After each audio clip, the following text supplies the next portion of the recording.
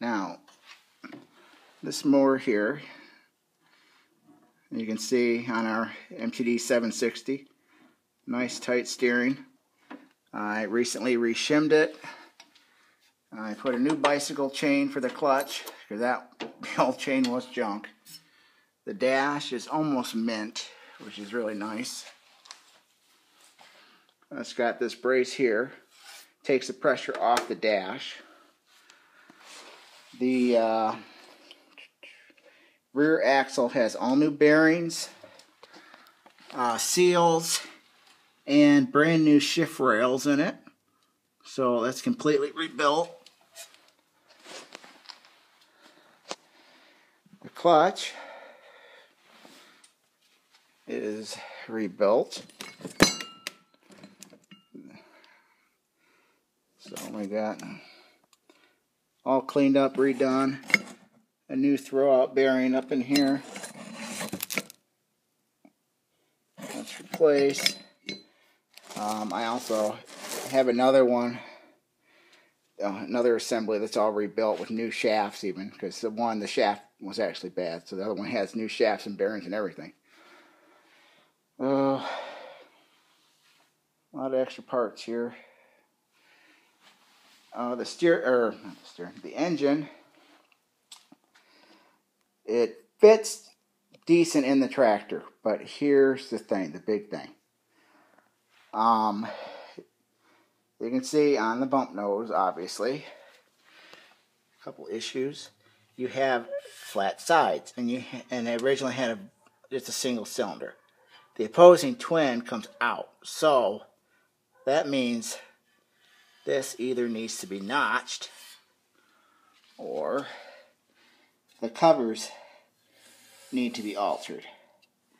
I really don't like altering the covers because that takes away airflow. I could, but I just kind of prefer not to. The other thing, the opposing twin, it's a deeper engine. So basically, I'm not going to be able to run any attachments off the front PTO like you would have been able to with the single cylinder. Because the single cylinder, it's set back farther. Now, with the opposing twin, basically the crankshaft is right up into this, pretty much. So it ain't gonna fit with the opposing twin. So what I gotta do, this has to come off, the pulley and the hub. And then I have this, which is my airflow, or a little extra bit of cooling. Since this comes out 6 inches past the hole, it ends up putting this into this general area, which would mean this lower rib would have to be notched, and it would have to be notched here. So it's giving me a few issues where either I can kind of hack this grill up a little bit, or I can modify this and take this whole thing off. But I'd really rather keep that because it helps to pull extra air in. So that's one of my things I'm figuring. And I know I have to cut these off and move the holes over for the bottom of the grill, because these holes for the grill are actually where the front bolts are pretty much sitting now for the opposing twin. So the biggest thing for this build is pretty much modifying the grill.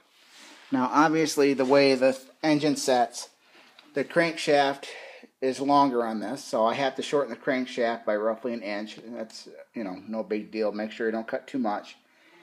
And then since these use a roll pin and a key, you have to make sure you find the center of the crankshaft with it in the key in the right position and drill straight through so you can get the roll pin on, because that's what keeps it from sliding. So this part isn't that big a deal. I've done it before with other engines for the MTDs, shortening the crank and drilling the roll pins. The only thing I haven't done before is the heavy grill modification. So we will figure that out as we go.